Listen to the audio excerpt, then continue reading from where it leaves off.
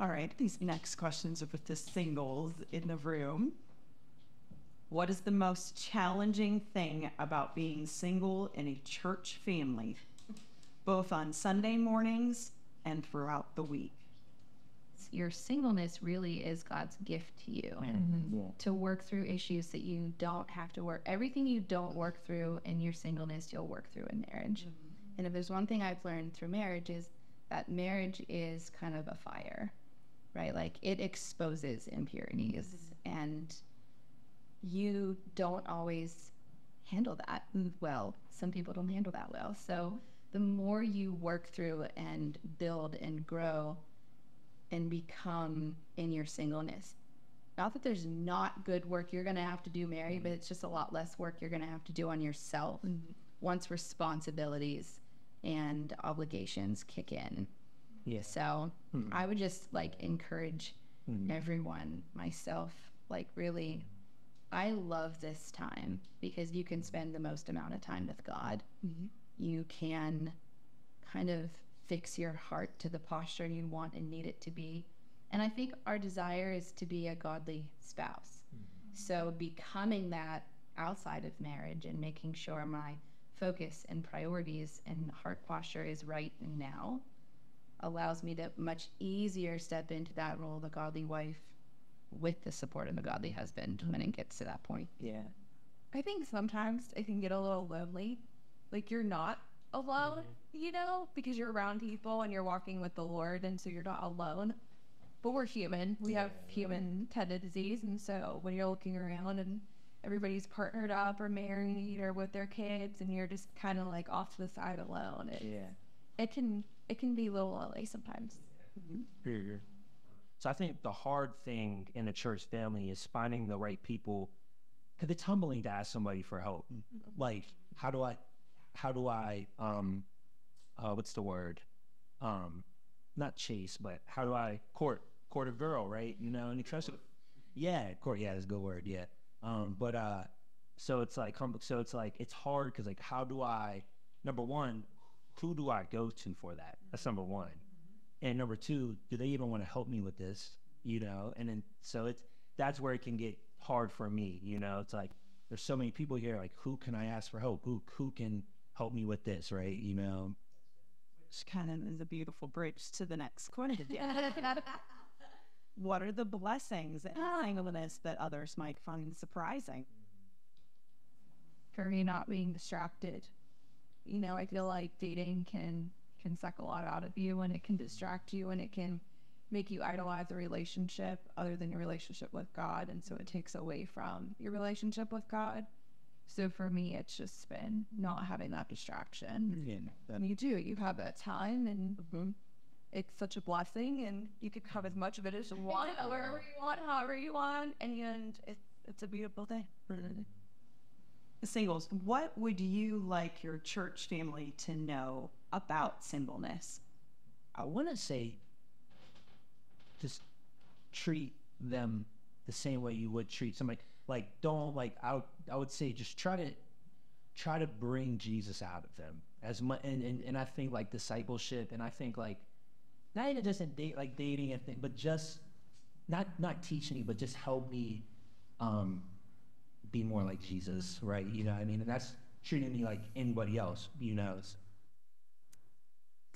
Amen. We've been having this conversation as a church family for the past couple of weeks, and we're in the series Family Circus, where we're learning how we can live together, being God's family, even though we find ourselves in different seasons and stages of life. And today, as you can tell, we're going to be talking about singleness. Last week, we kicked off talking about parenting, and next week, we're going to talk about marriage. Here's the thing.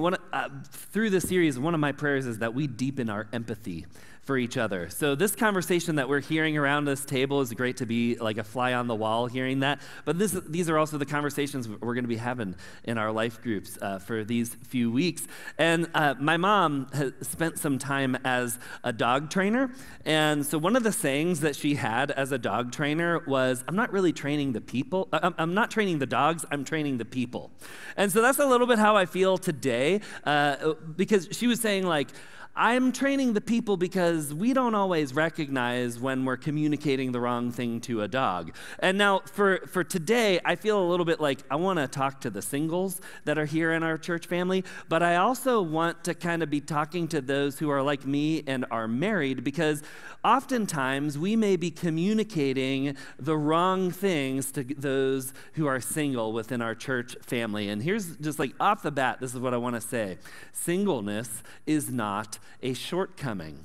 It's not a shortcoming. You're not like half of a person because you're not married to somebody else. And Jesus was never married. The Apostle Paul was not married during his time in ministry. And if you just look at over church history, the people that God has used as heroes of our faith, like there's a lot of them that are single. The African theologian St. Augustine, Corrie ten Boom, Mother Teresa, Henry Nouwen, like these heroes of our faith who God has used, and their singleness is a part of their life. And so today, I want to define singleness just as anyone who is not married, which I know is a very broad definition. So there could be like a lot of different specifics of like what that might entail. So today, you could be dating but not married, or you could be not dating but kind of wishing that you were, or you could be not dating someone and you have no plans of doing so.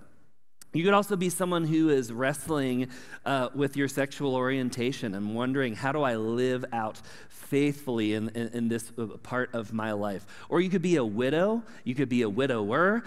So even just like as I'm listing those different stages, you're starting to get a sense of how complex and challenging it must be today to be someone who is single, which is why we want to pay attention even if we're not single today, because we want to walk with one another through whatever stage of life that we find ourselves in. And here's the thing, I think a lot of the challenges that we might face as singles comes from the fact that we have these messages that are broadcast all the time that our worth, that our value comes from romantic relationships. Like we kind of just have this obsession with romance. You know, like on Facebook, if you put the status in a relationship, we assume the romance. Like we just automatically intuit that, right? Most of our popular music today is about desire. It's about romance and attraction. Like in most movies, if it's not like the primary plot of the movie, it's at least a strong subplot, someone kindling a romance with someone else, and that's like part of the happy ending.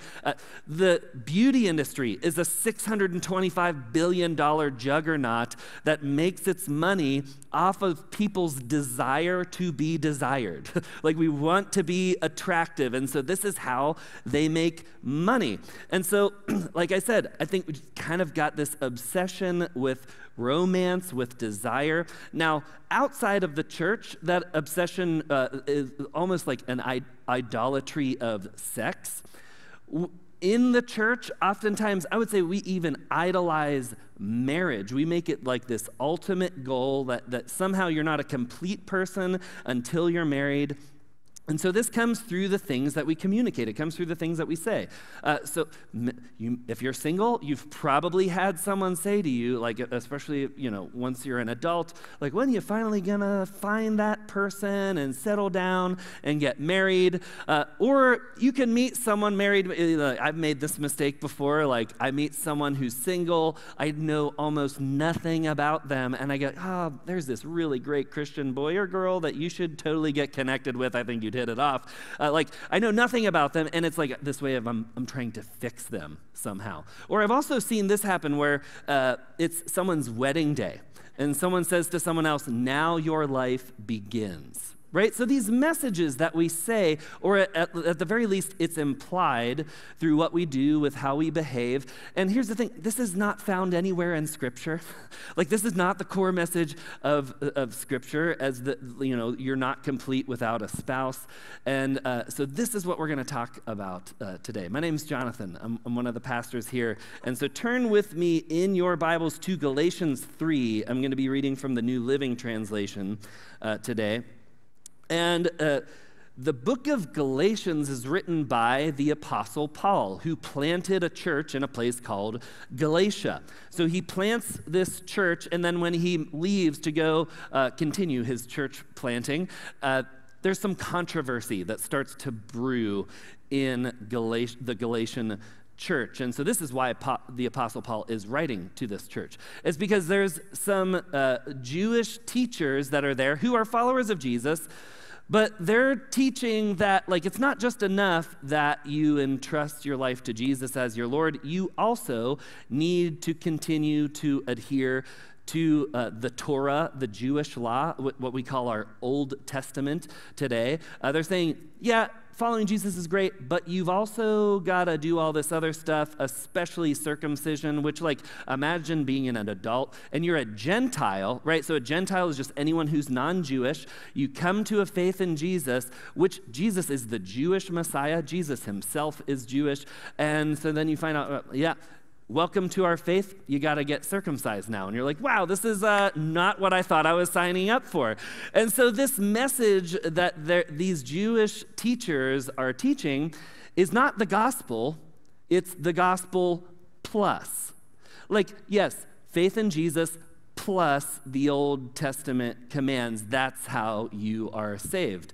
And so the first couple chapters, Paul talks about how his message, his gospel, is not authored by humans, it's authored by God. And then in the center of this letter, here what we're going to read, Galatians 3, starting in verse 26, is like this explosive theology that Paul lays out, and it has a ton of implications for how we live our life. And so I'm going to apply this today to the idea of singleness. So follow along with me, Galatians 3, starting in verse 26. Paul writes, "For you are all children of God through faith in Christ Jesus. And all who have been united with Christ in baptism have put on Christ, like putting on new clothes. There is no longer Jew or Gentile, slave or free, male and female, for you are all one in Christ Jesus. And now that you belong to Christ, you are the true children of Abraham. You are his heirs, and God's promise to Abraham belongs to you." Now, here's what Paul is driving at here, is that choosing Jesus makes us chosen family. When you place your faith in Jesus, when you choose Jesus, you become a part of the chosen family of God. Now, there's the idea of chosen family is a pretty popular one today, and that's because we live in a really fractured world where people may experience alienation or rejection from their family of origin, and so then they go out, they find like-minded people, and this is a term that we often use now, they are my chosen family, which is a powerful thing. I think we have a lot to learn from that, but I think what Paul is driving at here is even more powerful, that in Jesus, God has chosen us. God desires us. And how do we know this? It's because of Jesus. God comes as Jesus so we would know what he's like, and so that we would know his great desire to be with us. And this is what we see happening on the cross. That we see God's great desire for us in Jesus, that no amount of hardship, no amount of suffering can tear him away from his singular focus, which is to be united with us. And even this is what marriage is designed for, is so that we can experience a part of that now, before we get to heaven.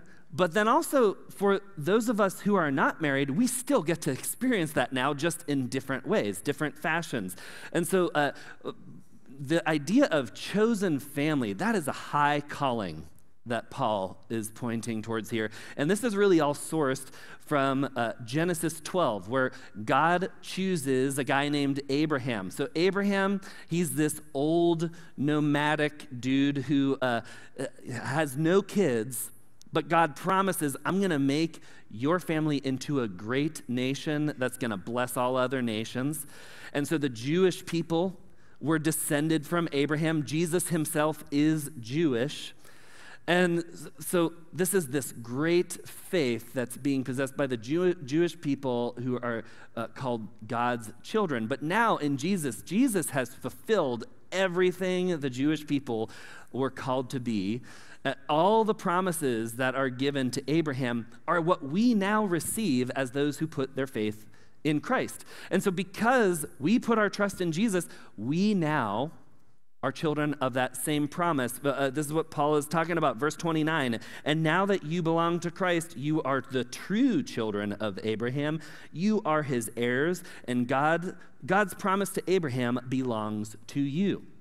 Now, this is not the message that the Jewish Christian teachers are giving the Galatian church. They've put them into a frenzy because they've said, you're not really the children of God. You're not really the children of Abraham, because if you were, then you need to observe all of this stuff. You need to do all of these Jewish cultural things in order to really receive this new identity. But Paul is saying, like, no, this is what we receive as those who put their faith in Christ. This isn't about blood relation, which is what it was for the Jewish people.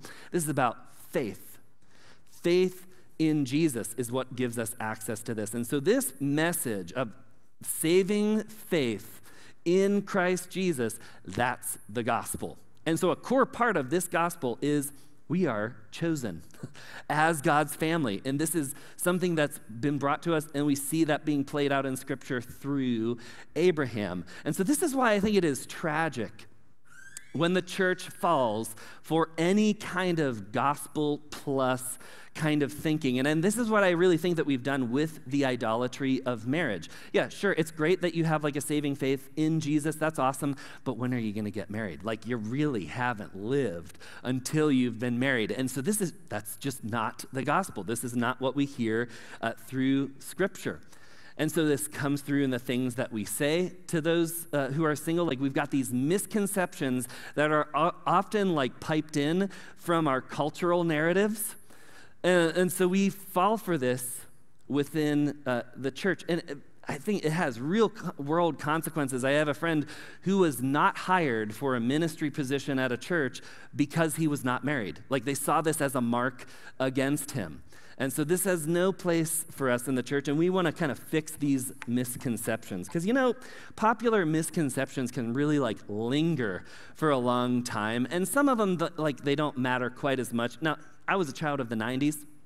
And so parents in the 90s were all about, like, you cannot sit too close to the TV. If you're too close to the TV, you're going to make your eyesight go bad, right? Did anybody else hear this whenever they were growing up, right? Okay. And so I remember thinking later, man, if there was this many kids that were, like, impacted with bad vision or something, they should have, like, a commercial, like a public service announcement where you just get all these, like, kids with terrible vision and their super thick glasses to share their testimony of how they didn't listen to their parents and they sat too close to the screen, but they couldn't find all those kids because it's just not true. This is a misconception.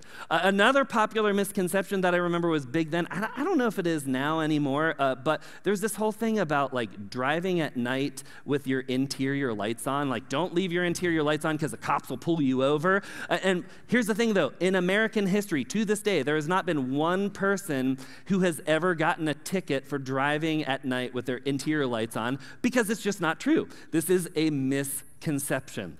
And so we want to take these misconceptions that we might perpetuate to those who are single today, and what we're going to do is we're going to replace it with God's truth that we find here in Galatians 3. And here's misconception number 1. I am incomplete. Like, as a single person, that for some reason, because I'm not married to someone else, I am incomplete. Now, I think part of this might come from, like, when you're married, if you introduce your spouse to someone else, you say, hey, this is my other half. And so that's true, actually, of marriage. Like, the mystery of marriage is that the two become one. We're going to talk about that next week. And so that is true, in fact, whenever you're married and you introduce someone in that way. But this is not as though if you're single that you're just half of a person who is only going to be complete when you finally find that other half. But we send these messages as like, hey, you not dating, you being alone, like somehow something's off with this. Author Christina Hitchcock writes about this in her book about singleness. Now, she was not married until she was in her 30s, but she had never even dated someone until she dated the guy who became her husband. And so she writes about this moment where she's just recently gotten out of graduate school, so she's like well into her 20s, and all of her friends are getting married, all of her friends are getting engaged, and so she starts to feel this like, man, what's wrong with me right now? Because I haven't even so much as dated someone. And I think that part of this is like perceptions she's dealing with from outside of her, like people being like, what's up with you? Like, what's off? Because you haven't dated anyone. And she said, my lack of romantic life caused me to call my identity into question to the point of an identity crisis. A crisis of identity purely because you're a single. Like, that to me, I don't think that's an isolated case. Like, I think that's a normal thing, and I think that that is tragic. Because many people are single by choice, like they're not looking for a romantic relationship, but others are single out of circumstance. Like, it's just the circumstances that you've been handed. That should not be the indication that something is wrong with you.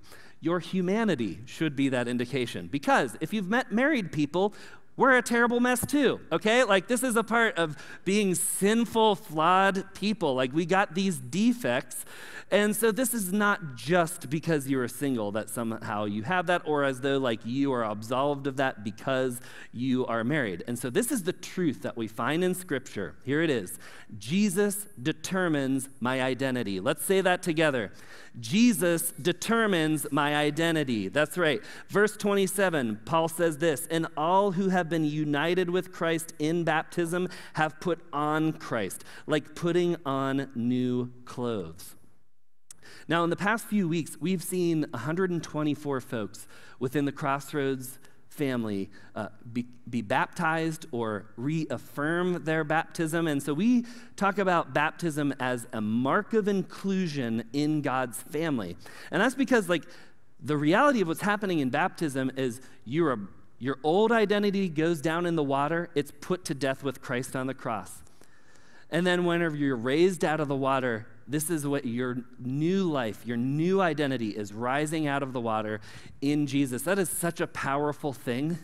And even for me, I had my baptism reaffirmed, and I'll tell you, one of the most powerful parts of being immersed in those waters is being carried. It's a very strange feeling as an adult to be carried, like being brought down into the water and raised up. And it's not that I'm doing this, but that it's being done for me. And this is the truth of what's happening for us in Jesus. My identity has nothing to do with what I've done. It's all what Jesus has done for me. And so this is the beauty of baptism. And Paul is saying when you're baptized into the faith, you've got this new identity, and it's anchored in Christ Jesus. It does not waver. It does not change. And so I think the analogy that he's using here is really helpful. It's like putting on new clothes, he says. And isn't clothing today like an expression of our identity? Like, here's what I mean. A couple weeks ago for July 4th, many of us were wearing red, white, and blue as an expression of our identity as an American citizen. Or if you go to a concert, you'll see a lot of people like who are wearing, they put on these clothes, they're wearing the artist on their shirt, and this is a way that they are being identified as a fan of this artist or this band. And so I think another point of this analogy that Paul is using here that's really helpful is you got to be intentional about it, right? Like, you go to your closet, you look at your clothes, and you make a choice of what you're going to wear, and you have to choose to put on this identity in Christ, because when we're clothed in Christ, that's when we become complete. Not when we're married, but when we are clothed in Christ. So that means you can be married and still very unfulfilled if Christ is not the center of your life. And so I love the wisdom that we heard in that video, Jamie, who's opening up there, talking about the problems that you have, the deficiencies you have as someone who is single. Like, that stays with you whenever you get into a relationship with someone else. And so we don't want to just treat relationships like these Band-Aids, where we're just trying to mask these symptoms, mask these problems. What we need to do is live into our identity that Jesus has given us as God's family, so that we can walk alongside one another. And as John Wesley says, watch over one another in love. So that means all of my defects, I work this out in my church family, in my church community, because it's where I'm unconditionally accepted that I can experience transformation. Misconception number 2. Here it is. I am alone. And we heard this being talked about in the video as well. And what I'm not saying here is that if you're single and you feel lonely, that you've believed a lie or anything like that. I'm saying this is a lie that we live into as the church because we have this hyper-individualized culture that we've just kind of taken part of. So we drive home, we go into our garage, not to see anyone else again until we go out for work the next day. We fail to live into the gift of community that God has given us.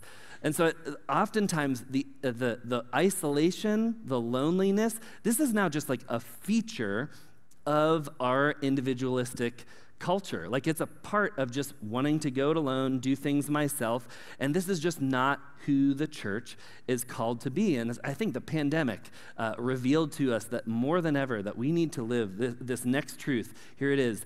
I have a forever family. This is the truth. Let's say that together.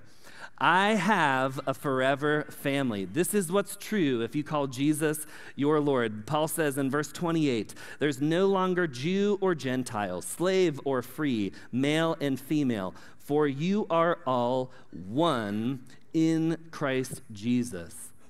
And this is because Jesus breaks down every division from person to person, from category to category, so that we can all live united with each other just as God is united with us in Jesus. And so I think we have this golden opportunity as the church to be this shining example of what it looks like to live invested and involved in the lives of those that we're not related to, and to walk in deep friendship with one another. Because here's what I want to say, someone who is single should never be doomed to isolation purely because of their status as singles.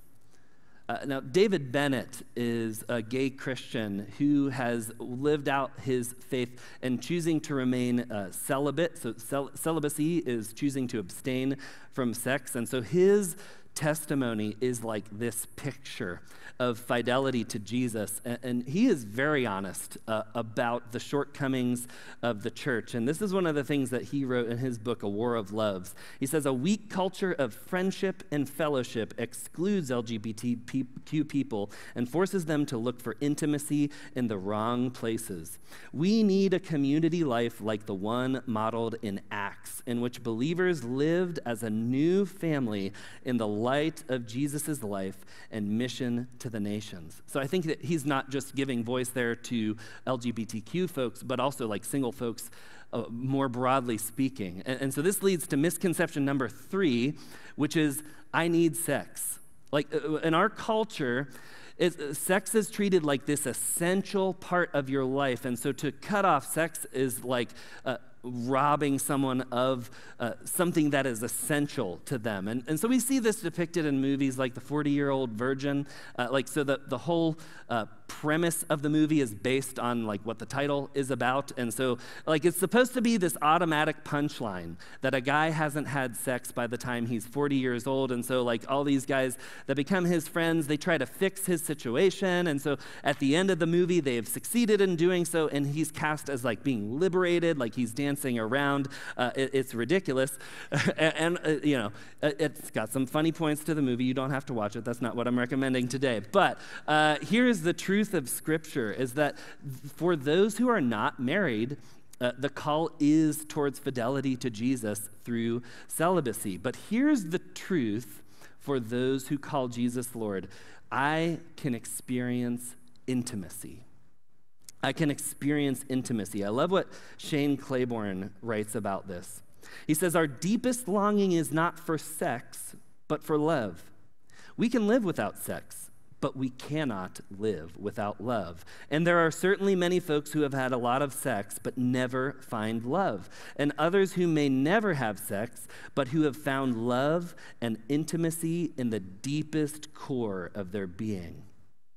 So Paul, in verse 26, he says, "For you are all children of God through faith in Jesus Christ." And I got two brothers, and let me tell you, growing up, there's a bond that you have when you have siblings there, if you've experienced that, if you've experienced the gift of being fellow children. And that's a bond that we can experience here today as God's family, because this is the reality, is in heaven, there is no isolation. There is no loneliness. In the resurrection, there is no one that's going to be given in marriage, Jesus says. That's because marriage is this way of mirroring what God is going to do for us eternally. So in the resurrection life to come, we are going to be living perfectly in community. And guess what?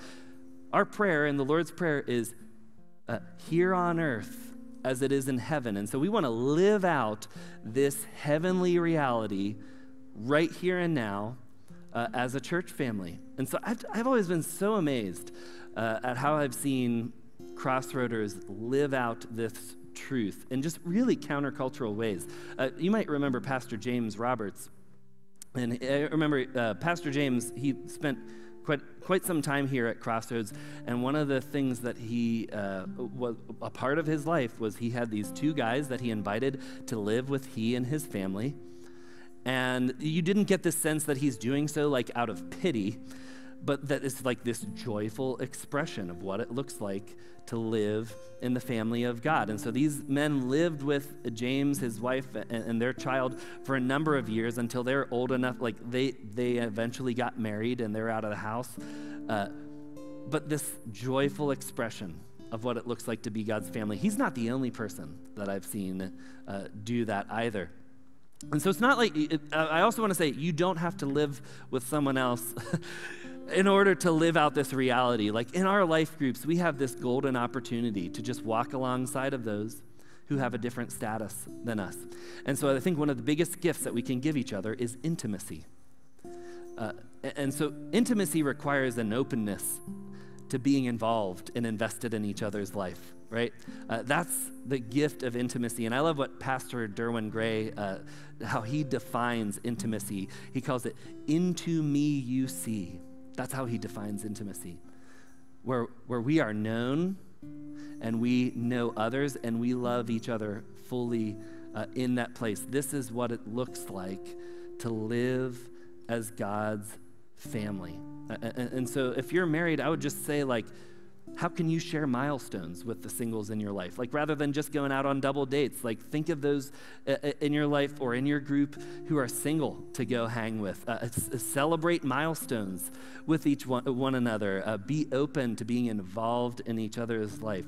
And so singles, if you are here in this room today, I want you to just know we see you, we celebrate you, and we want to walk alongside of you in God's family. And so before we pray, I just wanted to give a couple book recommendations. We always want you to be equipped to live out your faith no matter what stage you're in. So here's a couple of books that I've been using just even developing this message that have been really helpful and that I would highly recommend to others. But let's close in prayer and just lift up our brothers and sisters today who are with us and are single.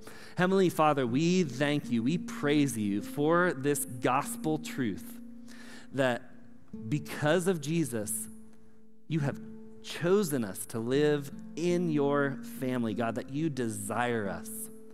And so for any of those who feel undesired or unwanted, God, we pray that you would just displace that feeling for a sense of belonging in your family. And God, more than just a feeling of belonging, we pray that we would have the strength to live that as your church, as your people. Heavenly Father, we pray for those who are single that you would just continue to empower them with your Spirit, give them all that they need for their life of faith. God, we thank you for their leadership, for their gifts, for their contributions to our church family. God, we pray that we as a church may be one as you are one. And so, God, we just lift this up in the name of Jesus, who calls us your children. Amen. Amen.